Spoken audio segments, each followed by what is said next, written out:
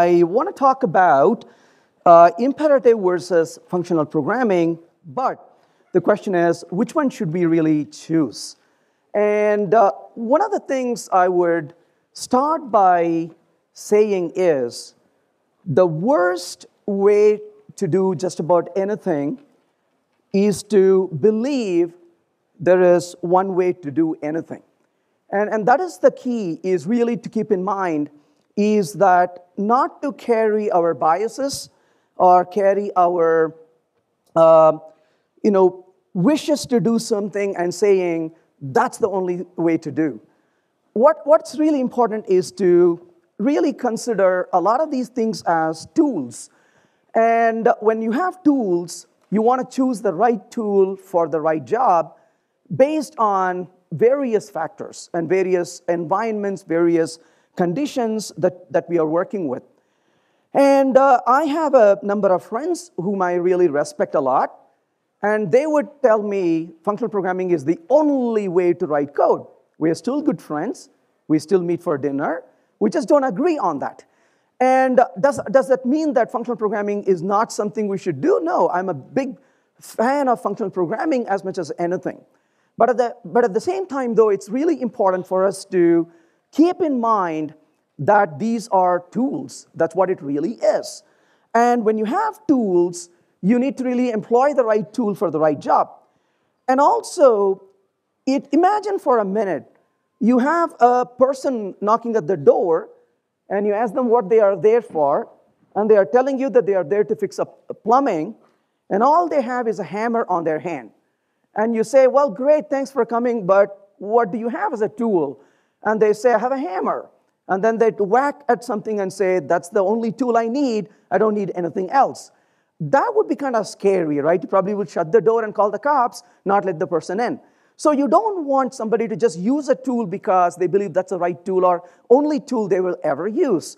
So it's important to really be able to be accommodative and find the right tools that we can use. And to me, imperative style of programming or functional style of programming is really that kind of a tool. One more thing to consider is there are times when people make a statement saying, oh my gosh, I cannot believe we will use object-oriented programming, we should use functional. And I think that's, again, misguided, because I don't really see pitching object-oriented programming against functional programming. I see them a lot orthogonal to one another rather than being against each other. For example, if you look at several languages that are out there, you are going to see that a lot of languages are really about mixing the paradigm. Scala, Ruby, Python, Kotlin, C#, I know, C++, JavaScript. Keep going, keep mentioning language names.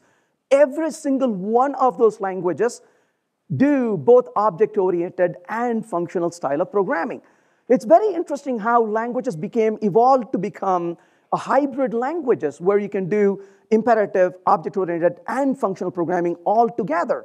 So, and to me, that is where the power is for us, the programmers, is to really choose what makes sense to solve our problem rather than just saying this is the only way to do things. But let's talk about these concepts a little bit to understand what these things really mean.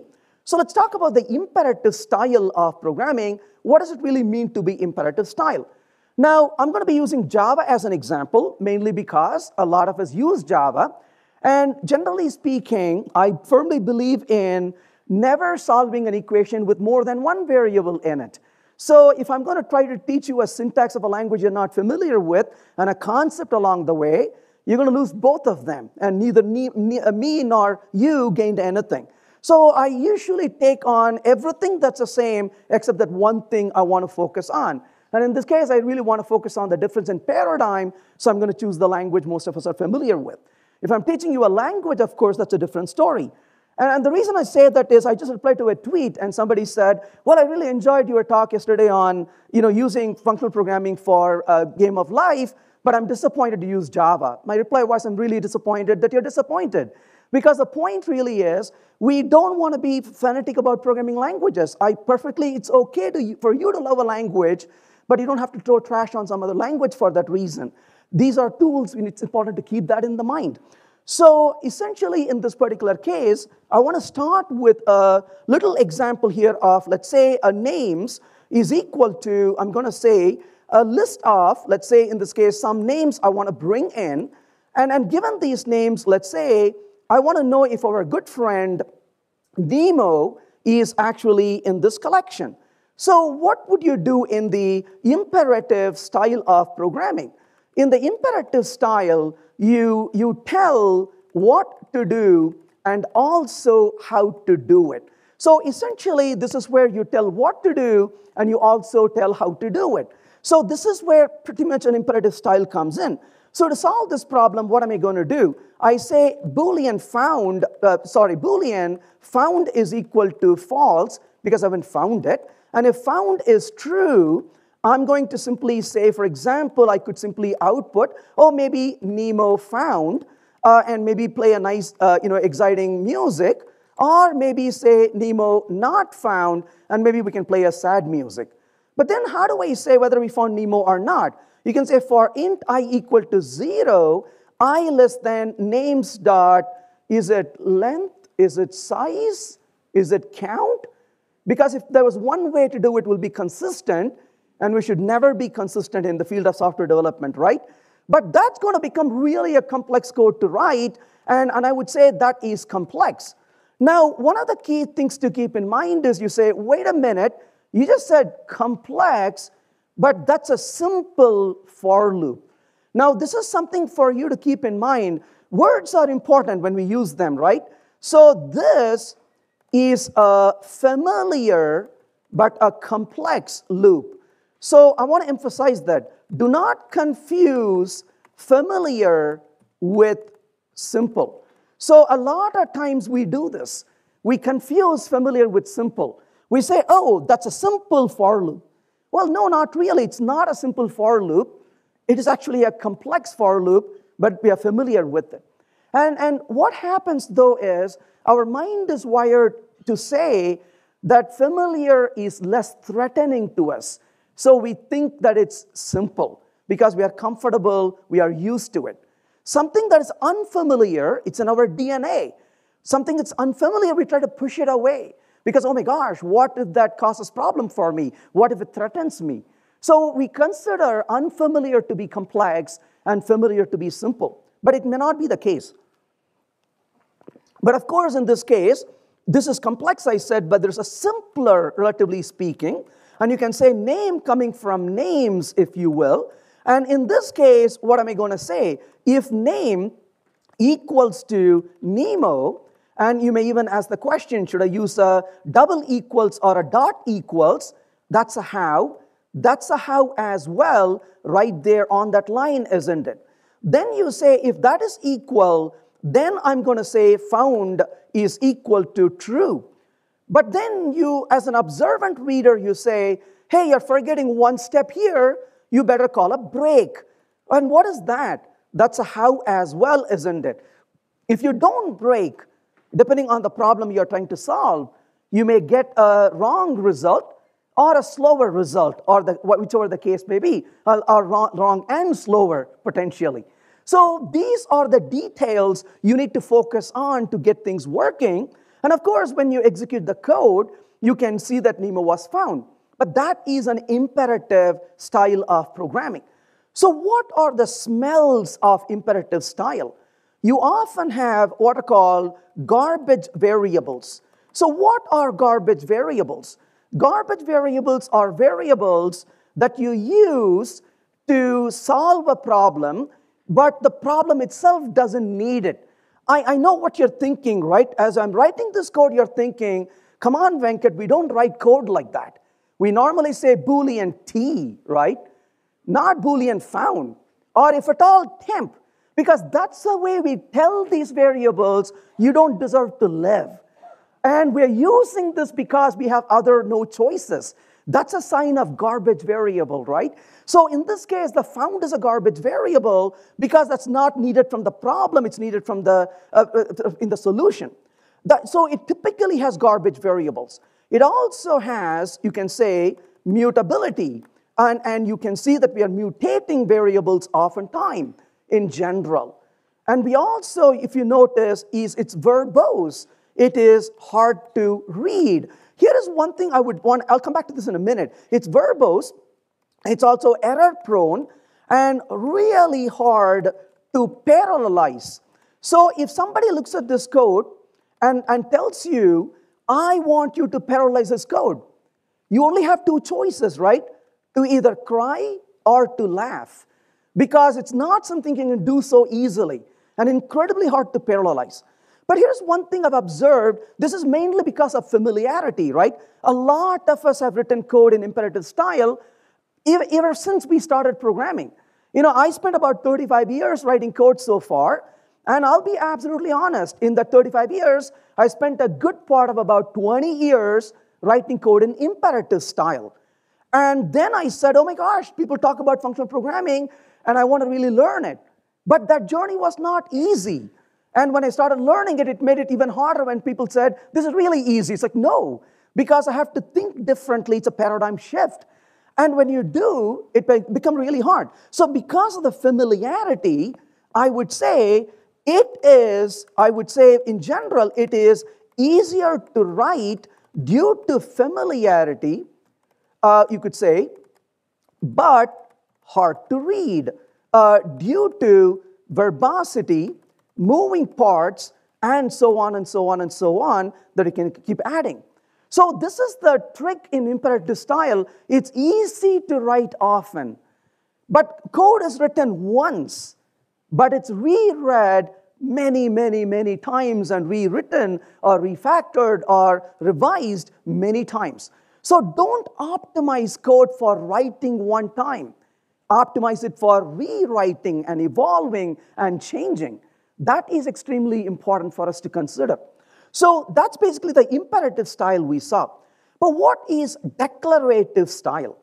Declarative style is where we tell, so let's define what that is. So declarative style is where we tell what to do, but not how to do it. So you want to tell what to do, but not how to do it. So notice what I'm going to do in this code. I'm going to get rid of most of this code, that loop and everything, and I'm going to say names.contains Nemo. So essentially, I call contains, and it tells me Nemo is there. I told what to do, not how to do it. How do I do it? Contains. I delegate to the contains. Question for you, and don't hesitate about being right or wrong. Can anyone guess, and don't look up quickly on your computer, can anyone guess the implementation of contains? What was that? Oh, hash code and equals. Maybe it's really performant. Hash code and equals. Great, I like that answer. Any other answers? A linear, just the loop that we saw? Maybe. Index of? Maybe. I'll tell you the answer I like the most. Comparing. That's not the answer I like the most. I'll tell you the answer I like the most. I don't care. You say, how rude, Venkat. I apologize for that. Let me say it differently. It's encapsulated. What does that mean? I don't care. Said politely, right? So encapsulation. You say, but wait a minute though. We do care as programmers. What if I'm concerned about performance? What if I'm concerned about side effects? What about? And that's the difference. In the first example you saw, the details are on your face. You have no escape. It drags you in, beats you down, crushes you, and holds you down under the water and says, you have to endure this. To know anything, you have to know everything. That's what imperative style is. In order for you to know anything, you got to know everything. It pours it on you and says, go figure it out. Read through it. The declarative style says, let's work on abstraction. There are things you don't need to know. Not that you shouldn't know, but you don't need to. And Hey, how do I do this? Look for contains. How does contains works? That's a next level of detail. This is called SLAP, single level of abstraction principle. Single level of abstraction principle says your code relies on one single level of detail, one single level of abstraction. So when you look at this code, what am I focusing on? I want to know if the word is found, and if it is, what am I going to do with it? I don't care how to find that word. And that's delegated to a level of abstraction, single level of abstraction principle. So that's basically the idea of declarative style. That takes us to functional style. So what is functional style? I'm going to list that right here. So what is then a functional style? So you can say a functional style is equal to declarative style plus the use of higher order functions. So this is really where what a functional style really gets to. So functional style is declarative style plus the use of higher order functions. So you are then formulating your application using composing functions that you can work together. Well, that begs the question though, what are higher order functions? Higher order functions basically are where you can say much like how we pass data, we can pass code or functions around these functions that can either receive or return, you can say, functions are called higher order functions. So higher order functions really are functions that can return functions or functions that can receive functions. So just like how we can do object decomposition, we can do functional decomposition as well. So we can put together functions that create other functions inside of them and can aggregate them, and you can build blocks of functions to create bigger functions if you want to. So functional style is declarative style plus the use of higher order functions. That's basically what functional style is. So in this case, you can ask the question, what's the problem with imperative style of programming? The imperative style of programming, like I mentioned earlier, drags you down and beats you down. For example, if you think about a very simple situation, I want to, let's say, print all names in uppercase, comma, separated, of length, let's say in this case 4. How do you do that in imperative style? You can say for a name coming from names, you can then say in this case, if the name dot length, let's say, is equal to 4, then you can say, print out, and I want them comma separated, a name dot to uppercase. And you can even throw in a plus comma, but you notice the comma is sticking in the end when you're done with this, unfortunately, isn't it? So as you loop through this, you're going to find, unfortunately, that the comma is appearing in the very end of this. And how do you get rid of that comma? You're going to put a lot more detail into a minor part of this code. You're focusing on the wrong parts. When you focus on the wrong parts, what happens? You waste your time on the wrong parts rather than the gains you really want to achieve. That's where it drags you down, beats you down with all the details. And this is where we get into this analysis paralysis. We lose sight of the problem we are trying to solve. And we get really tangled up into the details. Instead, well, when you run the code, it still didn't produce the right result. You're going to write more code to remove just that comma. More code and more time. Or you can say, hey, here's an idea. Why not simply say that names.stream.filter, given a name, give me a name.length is equal to 4. .map, a string to uppercase. Then I'm going to say collect, and I will ask it to join based on a comma. So this gives us a result of that particular call, which I simply want to, let's say, output like so. So in this case, what's going to happen?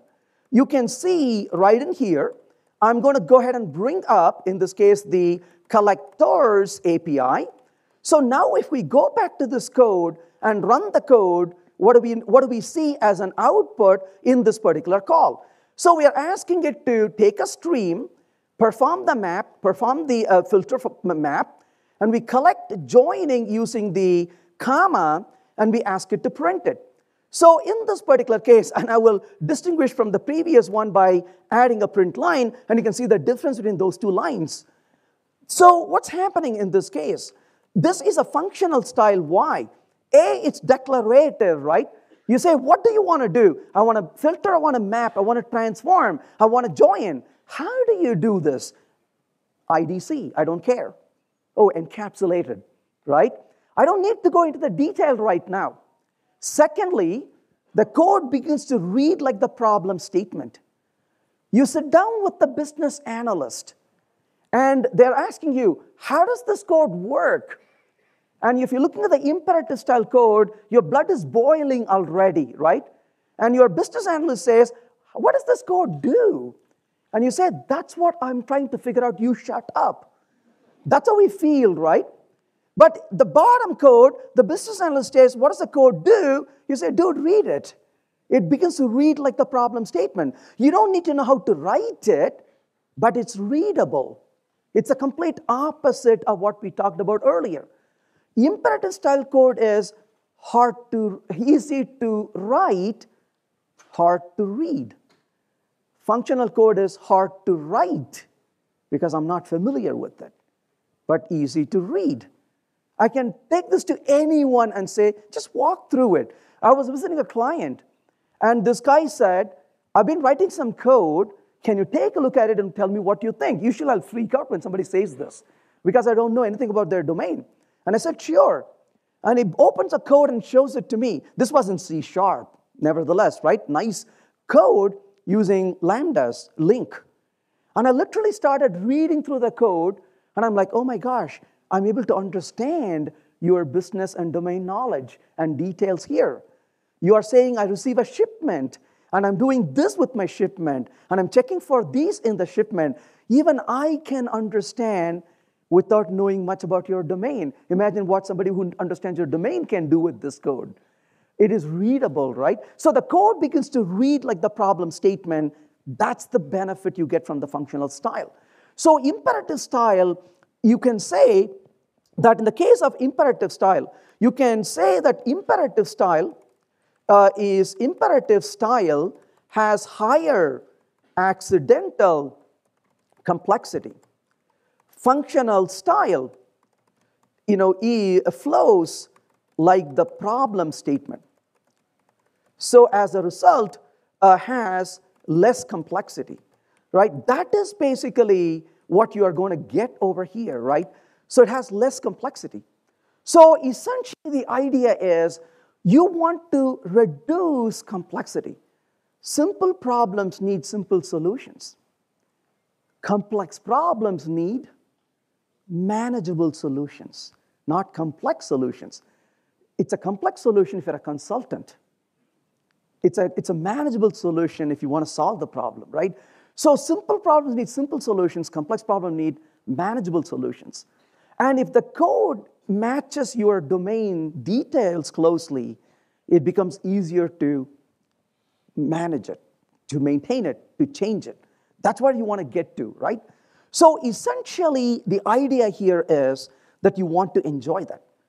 So if this is where I want to stop my talk, let's say, if I want to say, thanks for coming, I hope you enjoyed it, what would be the conclusion?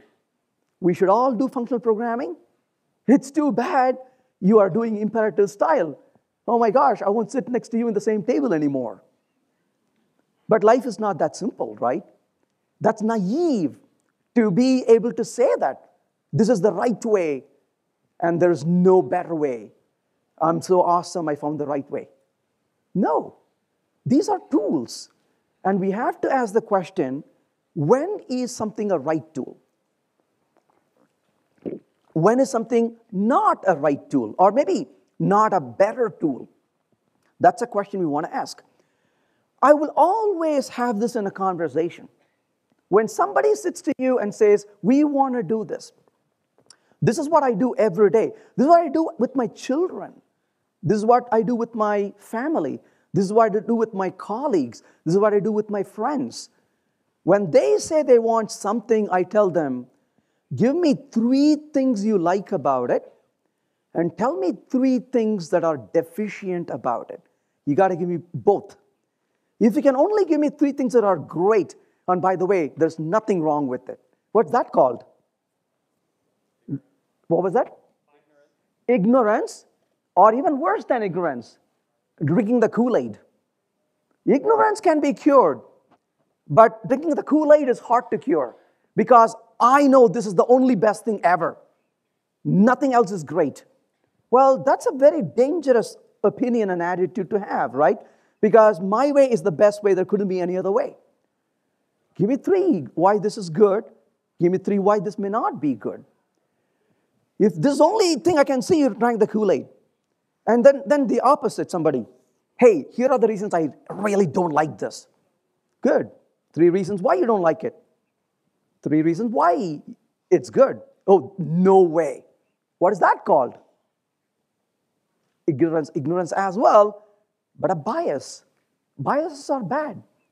How many times have you seen bias against people, against technology, against animals, against everything in life and lifeless? We carry biases with us. That's not good either. So always 3 things. What's good about it? What can be improved, or what's not great about it? If we cannot bring that opinions to the table, we are carrying our ignorance, we are carrying our biases, we are being really overly, towards a particular approach, or a technology, or a person, or a field. Hard to say. So what are the issues with functional style of programming? The number 1 thing to consider is the following. And to understand this, I'm going to show you an example. And the example here I'm going to show you is something I got an email from somebody. This person works for a financial company. A lot of our mutual funds, 401, if I say this, you may not sleep well tonight. Your 401k retirement fund is with this company. I cannot say the name.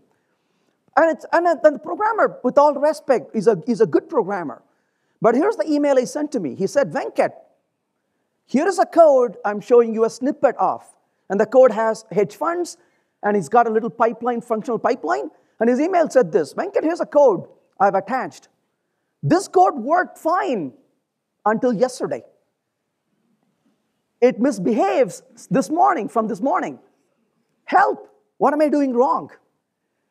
And I didn't have to take much time to read it, because as I was reading the email text, I could feel the problem, what was in there. This is such a common problem. I've told many people don't do this. And you know what was the most shocking thing? There was one morning I opened my source code, and in my source code was exactly the line of code I told people 1,000 times, don't do it. All I can tell you is I walked away from the computer for a few minutes. I think the story of aliens being around is true, because I know never to write that code. And I'm the only person writing code on that project. How did it get in there? And that's the reason why this is dangerous. Knowing I shouldn't do it, and yet I had done it without realizing it. And I was in shock, literally shocked the next day when I saw it. But I'll show you the code. But here's a code to show you an example of this. So list, let's say, string results equal to new array list, which is empty. And then names, to make this a little bit more interesting, we'll print the results. But then I say names.stream.filter. Given a name, name.length is equal to 4. .map, string to uppercase. Let's stop right there for a second. Is the code looking good? Is it a functional style? Is it a functional pipeline? Yeah. This code is going beautifully well until it comes to the edge of the cliff. And they didn't turn, they didn't apply the brakes, and they went right over. The next, yeah, and there was no mark to catch. there was no mark to catch. So right there, for each, I heard the grounding over there. Name, result.add. I heard the sneeze as, I love these indicators programmers have, Mark. They write bad code, they sneeze.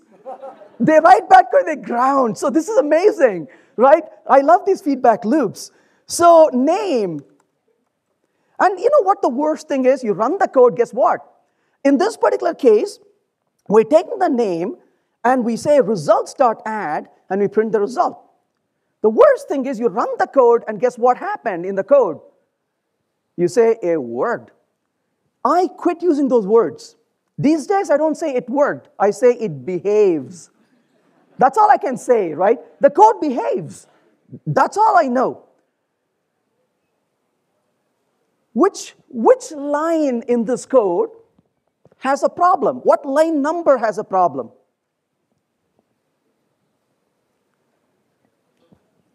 No, the first, what problem? It worked. If there was a problem, what line number is the problem? 13. Line 13. Can somebody tell me what's wrong with line 13?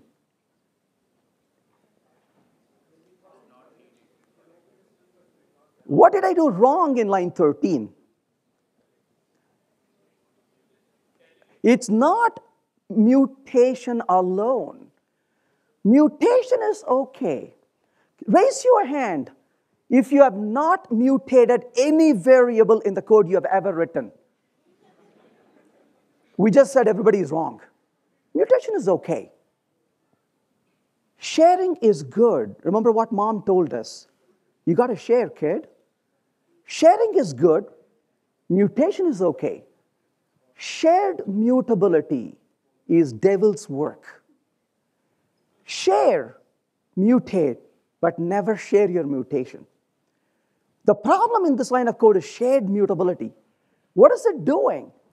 It is taking this variable result and it is adding that value to it. Now, the programmer who wrote to me saying the code worked fine until yesterday, it was not.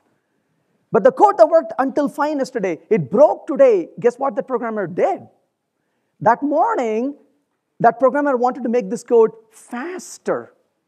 So they turned this into a parallel stream. And then guess what happened when they ran the code?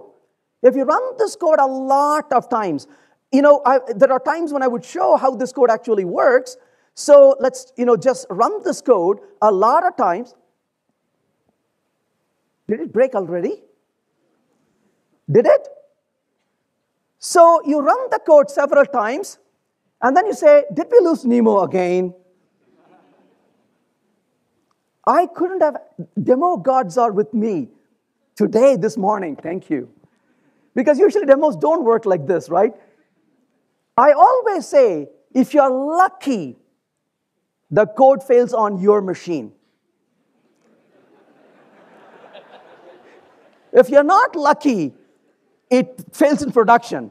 When people tell you, it works on my machine, that's no good. It fails on my machine, right? Then we got something to talk about. The problem with code like this is, it is not working, right? So what do? You call your colleague and say, excuse me, could you tell me why this code doesn't work? And your colleague says, what's the problem? I ran it, it gave me the wrong results. Really? Run it again. What happens? It works. They're like, it works, but it didn't work before.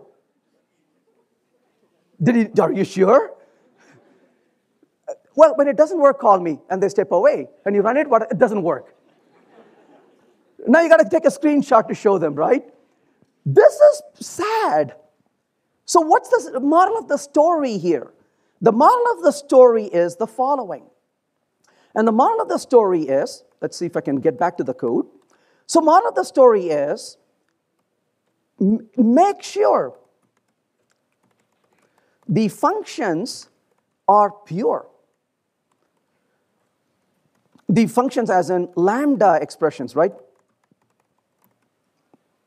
And the functional pipeline are pure. So what is pure? Pure functions do not have side effects. They are, right? So they are idempotent. So what is idempotency? You keep calling them with the same input, they give you the same output. Oh, by the way, I'm going to give you definition, rules for purity. When I talk about rule of purity, everybody says, of course, that's obvious for rule number 1. Many have not thought about rule number 2, which is kind of scary. Rule number 1 is necessary but not sufficient. Rule 2 is essential. So what are those 2 rules? Here's my rules for purity. So what are the 2 rules for purity? Rule number 1 and rule number 2. A pure function, the function, does not mutate or change anything that is visible from the outside. I chose these words carefully. In my function, I will mutate something, and people will say, oh my gosh, it's not pure. Like, why? Why is it not pure? You're mutating something, so what's wrong? Who knows about this mutation? Nobody. Then what's wrong with it? So don't take concepts and not think about them and say, this is right, that's wrong. Mutation is okay, as long as nobody sees it. Let me ask you a question. I'm looking around the room, and I'm saying humbly, I'm very happy this is a decent audience. Everyone has their top and the bottom. Nice group. Nobody is lax in their clothing, right? Very decent group. But I bet you this morning, before you came here, you put on your clothes. Did you put your shirt first on or your pant first on? If you're a Superman, you probably got both of them on at the same time. But did you put your shirt first or did you put your pant first? The answer is very simple. That's none of my business. But the good news is when I see you, you have both of those on. What I don't want to see is with one or the other not in there. That would be really a scary experience. So yes, you did have to change your clothing, but that's encapsulated. When I see you, you're decent, and that's all that matters to me. I don't care what you do within a function. That's your business. Mutate all you want, as long as I never see you mutating. That's the key, right? That's why it's a shared mutability. Function does not mutate or change anything that is visible. That's rule number 1. Again, I did not say don't mutate. Don't mutate anything that's visible. So if you change something in the function, fine. But don't change it in a way I can see it from the outside, encapsulation, right? Second, the function does not depend on anything from outside that may possibly change. There's rule number 2. Most people don't think about it. And they get surprised when they think about it afterwards. It doesn't depend on anything outside that may possibly change. I am in my function. And in my function, I'm using this variable up here. And I'm not changing it. But by the time I come to use it, you changed it up there in another thread. What's going to happen to my function? Is it idempotent? No. The result is dependent on the change to the variable outside. It cannot be pure. So, see no evil. Cause no evil. In this case, side effect. Both are important. So you don't want to see the change happening. You don't want to be the one changing either. Now, would you agree that's a tall order, right? That's a lot more effort. It takes more effort to make functions pure. Because if you don't, what happens? If you don't make functions pure, your functional code will run fast, but may produce wrong results. Like we lost Nemo. Like my good friend working for the mutual fund company lost a few accounts during the parallel run. But he was lucky because he found the problem on his machine rather than in production and got me quickly, right? So that's one thing. If your code has a lot of impurity in it, what's going to happen? You better be careful, right? So you have to have pure functions. You need to avoid side effects. You're saying, look, my code right in the middle of my computation needs to log, needs to write to a database, needs to send out an email to the customers, needs to be able to send a request to a remote web service. Time out. Those are all side effects, isn't it? When you're sending a side effect, if in the middle of your computation, what happens? If you notify a client in the middle of an email in your functional pipeline, and when is it going to run? In what order is it going to run? If you perform logging, and what if you're causing a change to the database, and then you're coming back and reading it? What are going to be your results? The problem here is we got to be careful with Turing completion. Turing complete doesn't mean your code will perform to the best. Turing complete doesn't mean that your code is completely without any errors. Turing completion simply says that the problem is solvable. And yes, imperative style is Turing complete, function style is Turing complete. But what are the consequences of writing code like that? We got to ask ourselves the question. So in this case, if the code has side effects, logging, reading from database, writing to database, and going around and talking to other microservices or web services or sending out emails, what do you do about those things? You have to be extremely careful about those. And then comes this beautiful concept of exception handling. What do you do with exceptions is the question, right? So let's think about this for a minute. Suppose when I'm writing this code in here, let's go back to having these names.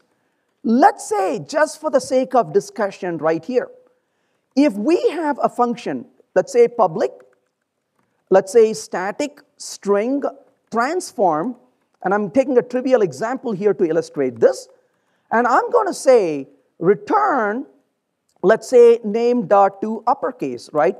So I'm going to perform a transformation. But due to some issue, maybe there's a data that it doesn't really like. So for whatever reason that's going to happen, right? So I'll simply say mat.random greater than 0.5. Maybe it's doing some kind of an operation that might result in an exception. Throw new IO exception, and I'm going to throw some kind of a reason for it, right? So let's say we consider a code like this. So I'm going to go back here and say import java.io.io exception. Let's start with that. So here I'm going to say a throws IO exception, right? So far, so good. So we have a throws IO exception. So what am I going to do now? I'm going to write this code in an imperative style.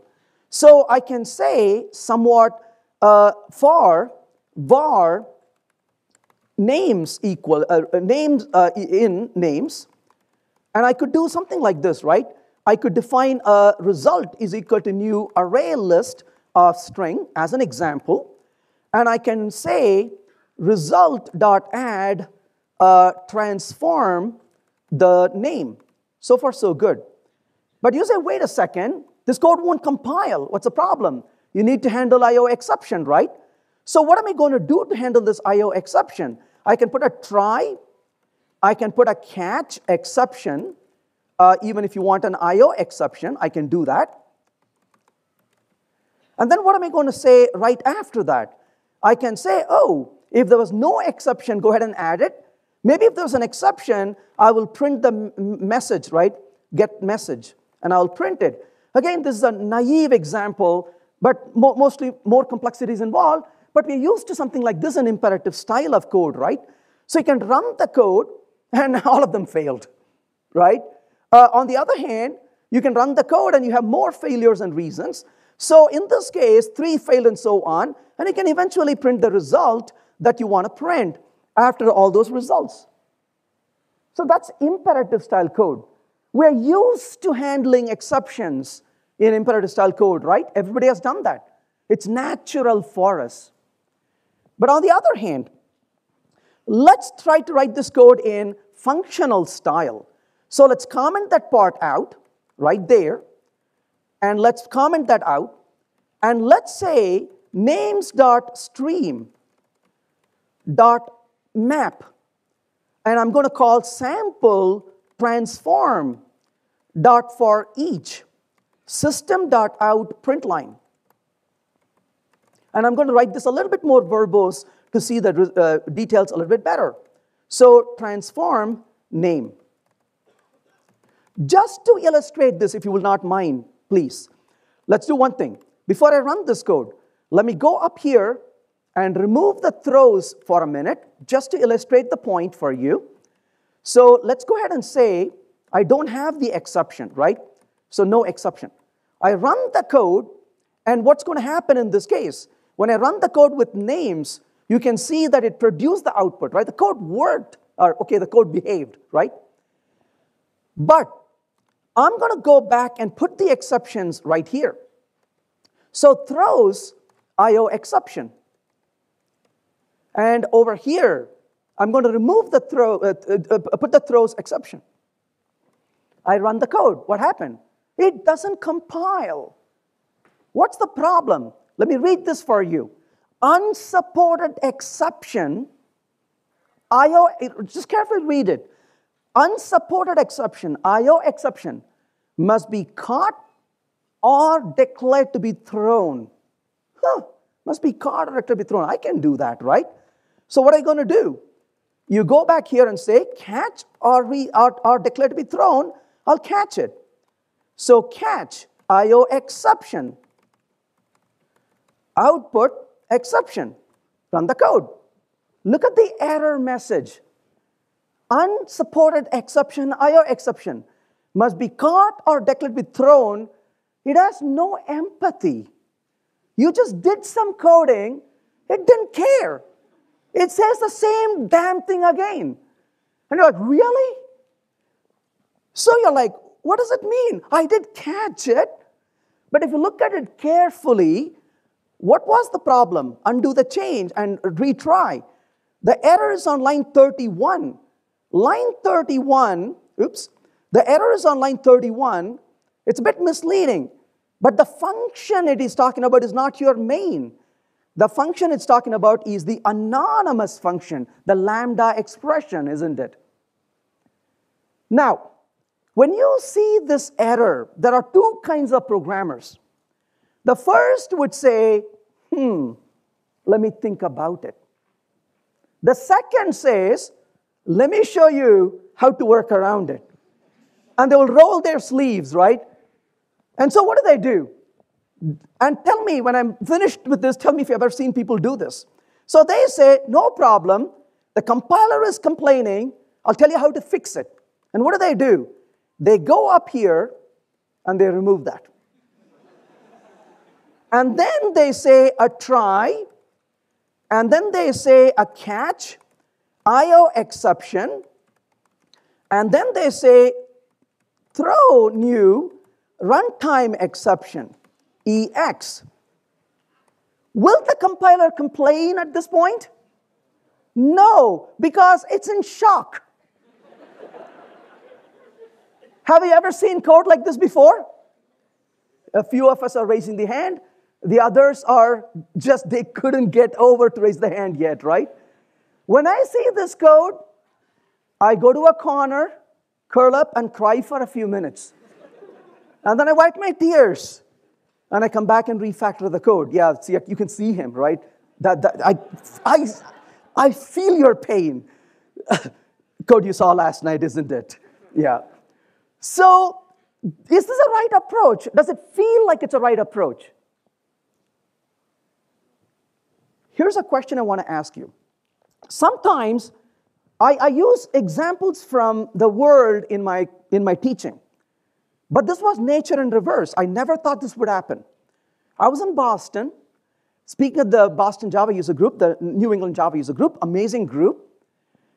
And my flight to Montreal was the next morning. I said, international flight, but a neighboring country, no big deal. I'm a frequent flyer. I don't need to really get excited about it. And I just stayed and partied with the group until late night. About 11 o'clock, I said, I'm going to go to bed. Well, the flight is about 6:30, no big deal. I'll leave from the hotel at 4 o'clock. I'm a frequent flyer, I'll be fine. At 4 in the morning, I start driving. 4:15, the road was filled with snow overnight, so I didn't know anything on the road. And on the road, I hit a put, and the next thing you know, the car is not moving. So I stopped the car, and I got out and looked at the snow-covered road. My right front tire was busted. I'm like, oops, something I ran over, and it's punctured. And I'm like, oh, what do? I'm looking at the watch, 4:15 a.m. And I have a flight at 6:30. I better get to the airport within the next, 30, 40 minutes. So I called the line number they had given. And the automated call said, your call is important to us. Yeah. We'll get back to you in about 3 hours. No, not going to happen. My flight would be gone. I really wanted to be there to speak that morning. So I was thinking about it, and I said to myself, what do you do? I'm serious, I'm not even exaggerating when I say, I said to myself, what do you do in functional and reactive programming? You have a functional pipeline, right? You are in the functional pipeline, something goes wrong, what do you don't do? You don't blow up the road and go to where, you don't tell a friend. Your friend says, hey, I'm on the freeway in the middle. I had a flat tire, what should I do? If you don't want this person to be your friend ever again, tell them, put the car in reverse and drive in reverse to where you came from. Would that be a sensible thing to do? What do you tell them? My friend, safety is important. Carefully exit to the shoulder and always keep moving forward. But of course, I'm talking about driving in India, right? Doesn't make any sense. But the point really is, you tell people to keep moving forward all the time. That's what you're saying. And I thought about this honestly. I said, what do you do in functional and reactive programming? If you're in a pipeline, deal with it downstream. I took a deep breath, turned on the ignition, put my foot to the pedal, drove all the way to the airport. As I entered the rental car facility, the few people working there at 5 in the morning heard this huge noise rolling in. And one person came to me and said, are you okay? I said, oh, I'm fine, just a flat tire. Here's the key, by the way. And I just took off. And a few weeks later, my wife called me and said, I was on a trip, and she called me and said, remember that incident you said in Boston? I said, yeah. Well, they sent you a bill. I said, let me sit down before you say what the amount is. Oh, they charge you $65. I can handle it. Deal with it downstream. What you're going to do if you're doing functional programming is, let me state it in different words, and this is where it becomes complex. And the answer is exception handling. Oops. So what I want to emphasize here is this, that exception handling is an imperative style of programming idea. Functional programming and exceptions are mutually exclusive.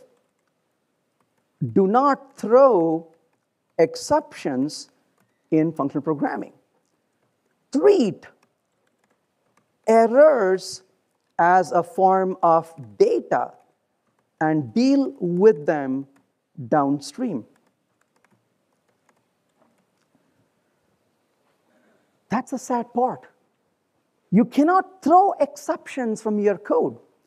You got to treat errors as a form of data. and you deal with them downstream. What that means is, in every step of your pipeline, you got to send a either object, where the either object has either a result or an error. So you go to the next level and say, here you go. It says, are you an error? Are you a data? If you're a data, do this transformation. If you're an error, move it forward. Is that simple as we did before, or more complex? What do you think? Is it same?